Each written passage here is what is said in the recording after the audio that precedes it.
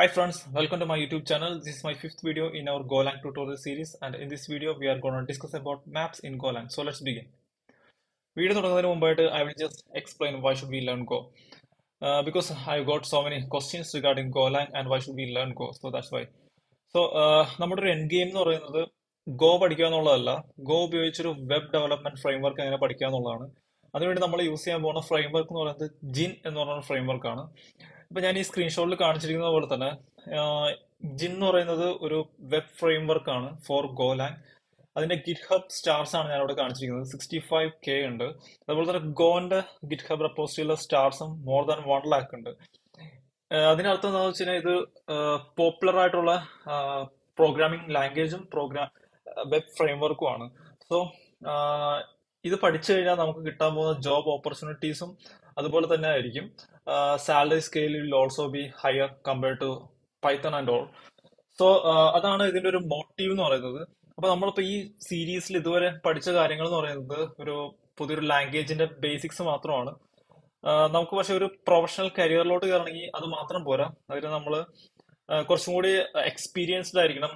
Then ഒരു web framework experienced ആയിരിക്കണം. അപ്പൊ അതുകൊണ്ട് ഞാൻ ഉദ്ദേശിക്കുന്നത് എന്താണെന്ന് വെച്ച് കഴിഞ്ഞാൽ ഈ ഒരു സീരീസ് കഴിഞ്ഞിട്ട് next I will be making some videos in Jin so that you guys can get familiar with that. So let's start. Okay, നമ്മൾ തൊട്ട് മുമ്പത്തെ ഡാറ്റ ടൈപ്പ് പഠിച്ചത് സ്ലൈസ് ആണ്. സ്ലൈസിൽ നമ്മൾ പറഞ്ഞിട്ടുണ്ടായിരുന്നു അത് ഒരു എക്സ്റ്റൻഷൻ ഓഫ് അറേസ് ആണ്. അതുപോലെ തന്നെയാണ് മാപ്സും.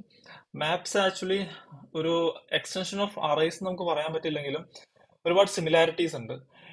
ബേസിക്കലി ഇതൊരു JSON ഡാറ്റ സ്ട്രക്ചർ നിങ്ങൾക്ക് ഫെമിലിയർ ആണെങ്കിൽ അതുപോലെ തന്നെയാണ് മാപ്സും വർക്ക് ചെയ്യാൻ പോകുന്നത്. ഇതൊരു ഇന്റേണൽ ഡാറ്റ ടൈപ്പിനായിരിക്കും എപ്പോഴും റെഫർ ചെയ്യുന്നത്. എന്ന് വെച്ചാൽ നമുക്ക് ഇതിന്റെ സൈസ് ഇൻക്രീസ് ചെയ്യാനും ഡിക്രീസ് ചെയ്യാനും പറ്റും. പിന്നെ വേറൊരു കാര്യം എന്ന് പറയുന്നത് ഇതൊരു കീ വാല്യൂ പെയർസ് ആണ്. ലൈക്ക് ഒരു കീ ഉണ്ടാവും, ദെൻ അതിനൊരു വാല്യൂ ഉണ്ടാവും. ഇതിന്റെ ഒരു കളക്ഷൻ ആയിരിക്കും മാപ്സ് എന്ന് പറയുന്നത്. അതാണ് ഇതിന്റെ ഒരു ഇൻട്രൊഡക്ഷൻ എന്ന് പറയുന്നത്.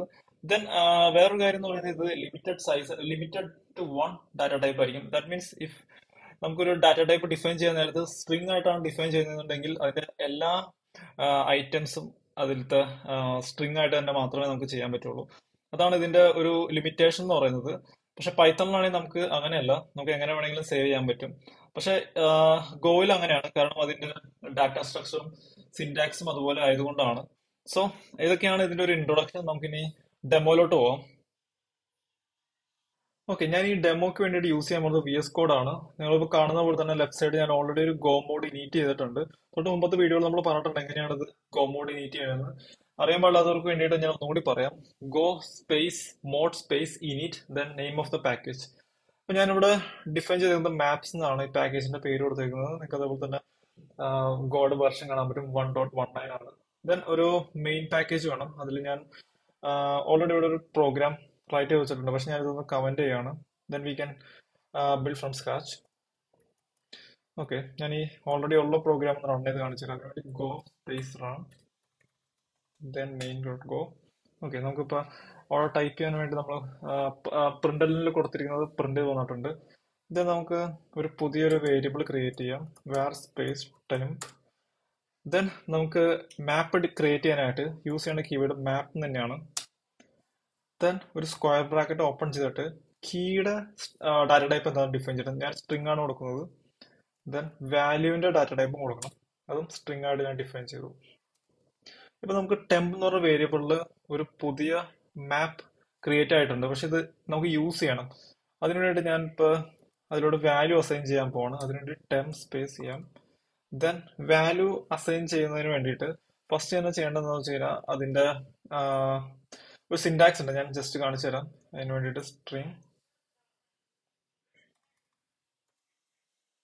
മാപ്പ് string then again string, because അതാണ് നമ്മുടെ ഡാറ്റ ടൈപ്പ്.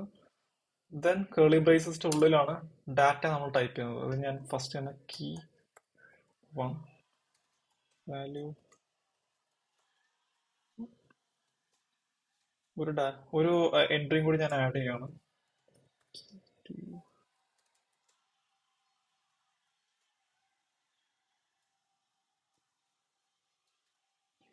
ഓക്കെ, ഇനി നമുക്ക് ഈ ടെംപ് വേരിയബിൾ ഒന്ന് പ്രിന്റ് ചെയ്ത് നോക്കാം. അതിനുവേണ്ടി FMT പാക്കേജ് യൂസ് ചെയ്യണം. ഓക്കെ, നമുക്കിതൊന്ന് പ്രിന്റ് ചെയ്ത് നോക്കാം. ഓക്കെ, ഇപ്പൊ നിങ്ങൾക്ക് കാണാൻ പറ്റുന്ന പോലെ തന്നെ മാപ്പ് നമ്മൾ പ്രിന്റ് ചെയ്തിട്ടുണ്ട്. അതിൽ കീ 1ഉം കീ 2ഉം പ്രിന്റ് ചെയ്ത് വന്നിട്ടുണ്ട്. പിന്നെ നമുക്ക് വേണമെങ്കിൽ ഈ var ഒഴിവാക്കാം, എന്നിട്ട് ഷോർട്ട് സിൻടാക്സ് യൂസ് ചെയ്യാം.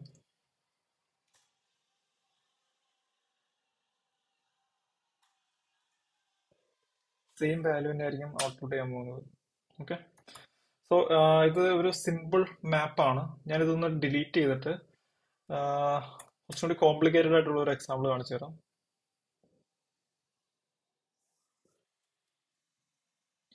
ഓക്കെ, ഇത് അതുപോലെ തന്നെ ഒരു മാപ്പാണ്. വേരിയബിളിന്റെ നെയിം എം ആണ്. പക്ഷെ ഇതിലൊരു വ്യത്യാസം എന്താണെന്ന് വെച്ച് കഴിഞ്ഞാൽ വാല്യൂ ആയിട്ട് നമ്മളൊരു സ്ലൈസിനെയാണ് ആഡ് ചെയ്തിരിക്കുന്നത്. ഇവിടെ നമുക്ക് എന്ത് വേണമെങ്കിലും കൊടുക്കാം വാല്യൂ ആയിട്ട്. അത് ഇന്റിജർ വേണമെങ്കിൽ കൊടുക്കാം, ഫ്ലോട്ട് കൊടുക്കാം. പക്ഷെ ഞാനിവിടെ സ്ലൈസ് ആണ് കൊടുത്തിരിക്കുന്നത്. ദെൻ അതിനെ ഞാനിവിടെ ഡാറ്റ അസൈൻ ചെയ്തിരിക്കുന്നത് ഈ ഒരു ഫോർമാറ്റിലാണ്. മാപ്പ്, ദെൻ സ്ലൈസിനെ ക്രിയേറ്റ് ചെയ്തു. സ്ലൈസിലോട്ട് സ്ലൈസിലെ ഡാറ്റ ടൈപ്പ് സ്ലൈസ് ആയിട്ട് ഡിഫൈൻ ചെയ്തു. ദെൻ അതിൽ നമ്മളിപ്പോ ഒരു കീ, കോഫി എന്ന് പറഞ്ഞ കീയിൽ നമ്മൾ 2 വാല്യൂ സ്റ്റോർ ചെയ്തു.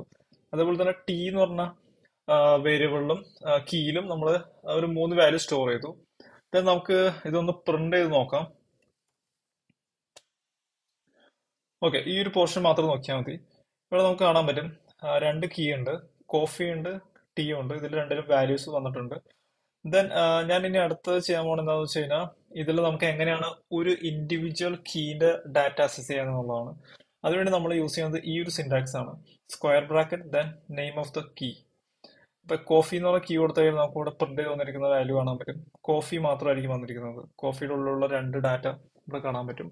ദെൻ അടുത്തതെന്ന് പറയുന്നത് ഇതിലോട്ട് എങ്ങനെയാണ് ഒരു പുതിയ ഒരു ഐറ്റത്തിന് ആഡ് ചെയ്യാൻ പറ്റുന്നത്. അത് ചെയ്യേണ്ടത് ജസ്റ്റ് സിമ്പിൾ ആണ്. Basically name of the variable, then square bracket open ചെയ്യാം. ദെൻ നമുക്ക് അതിന്റെ വേണ്ട അടുത്ത ന്യൂ കീ എന്താണെന്ന് വെച്ച് കഴിഞ്ഞാൽ അത് ആഡ് ചെയ്യാം. ഇവിടെ ഞാൻ അതേഴ്സ് കൊടുത്തിട്ടുണ്ട്. പിന്നെ അതിലുള്ള data milk and water. Basically ഇതൊരു എന്താ പറയുക, ഇതൊരു ഇന്റേണൽ മാപ്പിനെ ആയിരിക്കും റെഫർ ചെയ്യുന്നത്. അതിലോട്ട് ഈ ഒരു ന്യൂ ഐറ്റം കൂടി ആഡ് ചെയ്യാണ് ഇവിടെ സംഭവിക്കുന്നത്. ദെൻ നമ്മളത് പ്രിന്റ് ചെയ്ത് കഴിഞ്ഞാൽ കാണാൻ പറ്റും ഇവിടെ അതേഴ്സിൽ മിൽക്ക് ആൻഡ് വാട്ടർ 2 ന്യൂ ഒരു പുതിയൊരു അഡീഷൻ വന്നതായിട്ട് കാണാൻ പറ്റും. ദെൻ നമുക്ക് എങ്ങനെയാണ് ഒരു കീനെ ഡിലീറ്റ് ചെയ്യാന്നുള്ളതാണ്. അതിന് നമ്മൾ ഡിലീറ്റ് കീവേഡ് യൂസ് ചെയ്യും. അതിന്റെ സിന്റാക്സ് എങ്ങനെയാണ് delete then name of the variable and key. അപ്പൊ ഞാനിപ്പോ ഇവിടെ ഡിലീറ്റ് ചെയ്ത് കഴിഞ്ഞപ്പോ നമുക്ക് ഇവിടെ ഔട്ട്പുട്ടായിട്ട് വന്നേക്കുന്നത് ഒരു എംപ്റ്റി അറയാണ്. കാരണം എന്താണെന്ന് വെച്ച് കഴിഞ്ഞാൽ ഇത് ഡിലീറ്റ് ചെയ്താലും നമുക്ക് അവിടെ ഒരു റെഫറൻസ് നിൽ അല്ലെങ്കിൽ നൾ കിട്ടുന്നതിന് പകരമായിട്ട് ഒരു എംപ്റ്റി അറേ ആയിരിക്കും ഗോ റിട്ടേൺ ചെയ്യുന്നത്. പക്ഷെ അതിന്റെ രണ്ടാമത്തെ ഔട്ട്പുട്ട് എന്ന് പറയുന്നത് ഫാൾസ് ആയിരിക്കും. അത് നമുക്കിനി എന്തെങ്കിലും ഫർദർ കാൽക്കുലേഷൻസ് എന്തെങ്കിലും ചെയ്യാനുണ്ടെന്നുണ്ടെങ്കിൽ നമുക്ക് ഈ ഫാൾസ് ഉപയോഗിച്ച് ഈ ഒരു ബൂളിയൻ വാല്യൂ ഉപയോഗിച്ചിട്ട് നമുക്ക് വേണമെങ്കിൽ വേറെ എന്തെങ്കിലും ഡാറ്റ മാനിപ്പുലേഷൻസ് ചെയ്യാൻ പറ്റും. പക്ഷെ ബൈ ഡിഫോൾട്ട് എംപ്റ്റി അറേ ആയിരിക്കും റിട്ടേൺ ചെയ്യുന്നത്. ദെൻ അതുപോലെ തന്നെ നമുക്കത് ഓൾറെഡി ഡിലീറ്റ് ചെയ്ത് കഴിഞ്ഞാലും ഒന്നും വീണ്ടും ക്യൂറി ചെയ്യാൻ പറ്റും. കാരണം ഞാൻ നേരത്തെ പറഞ്ഞ പോലെ തന്നെ അതൊരു എംപ്റ്റി അറേ ആയിട്ടായിരിക്കും ഗോയില് അത് ഡാറ്റ സേവ് ആയിട്ട് എടുക്കുന്നത്. പക്ഷെ ഈ വാല്യൂ ഫാൾസ് ആയിരിക്കും. അപ്പൊ നമുക്ക് ഫർദർ എന്തെങ്കിലും ചെയ്യണമെന്നുണ്ടെങ്കിൽ ആ വാല്യൂവിനെയാണ് നമുക്ക് മാനിപ്പുലേഷൻ വേണ്ടിയിട്ട് യൂസ് ചെയ്യേണ്ടത്. ദെൻ അടുത്തതെന്ന് പറയുന്നത് നമ്മൾ അറേയുടെയും സ്ലൈസിന്റെയും എക്സാമ്പിളിൽ കണ്ട പോലെ തന്നെ നമുക്ക് മാപ്സിനെയും അസൈൻമെന്റ് ചെയ്യാൻ പറ്റും. അത് നമുക്ക് ഈ ഷോർട്ട് സിന്റാക്സ് ഉപയോഗിച്ച് പുതിയൊരു വേരിയബിളിലോട്ട് അസൈൻ ചെയ്യാൻ പറ്റും. ദെൻ ഈ ഒരു എക്സാമ്പിളിൽ ഞാൻ ചെയ്തേക്കുന്നത് എന്താണെന്ന് വെച്ച് കഴിഞ്ഞാൽ നമ്മുടെ അതേഴ്സ് എന്ന് പറഞ്ഞ കീ നമ്മൾ ആഡ് ചെയ്തതിലോട്ട് ഞാൻ അത് വേറൊരു വാല്യൂ ആണ് അസൈൻ ചെയ്യാൻ പോകുന്നത്. ദെൻ ഹോട്ട് മിൽക്ക് എന്ന് പറഞ്ഞ പുതിയൊരു ഡാറ്റ അതിലോട്ട് അസൈൻ ചെയ്തു. Then I M printing M and C. So you can see both of the items have change. Because ഞാൻ നേരത്തെ പറഞ്ഞ പോലെ തന്നെ അത് ഇന്റേണൽ ഒരു ഡാറ്റ സ്ട്രക്ചറിനെ ആയിരിക്കും റെഫർ ചെയ്യുന്നത്. അപ്പൊ ഒരെണ്ണം ചേഞ്ച് ചെയ്ത് കഴിഞ്ഞാൽ അത് രണ്ടിലും റിഫ്ലക്ട് ചെയ്യും. അതാണ് ഇതിന്റെ ഒരു പ്രത്യേകത എന്ന് പറയുന്നത്. സോ ഇതാണ് മാപ്സിന്റെ ഒരു ബേസിക് ഇൻട്രൊഡക്ഷൻ. നമുക്കിനി ഇതിന്റെ കുറച്ചും കൂടി കോംപ്ലിക്കേറ്റഡ് ആയിട്ടുള്ള കാര്യങ്ങൾ നമുക്ക് ഇതിന്റെ അടുത്ത എക്സാമ്പിൾസിൽ കാണാം. So guys, that's all about this video. In the next video, we will be discussing about a new data type called struct.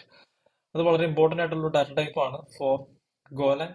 Because ഗോലാങ്ങിൽ നമുക്ക് ക്ലാസ് ഇല്ല. അതുകൊണ്ട് തന്നെ ഒബ്ജക്റ്റ് ഓറിയന്റഡ് പ്രോഗ്രാമിംഗ് നമ്മൾ അച്ചീവ് ചെയ്യുന്നത് സ്ട്രക്ട് ഉപയോഗിച്ചിട്ടാണ്.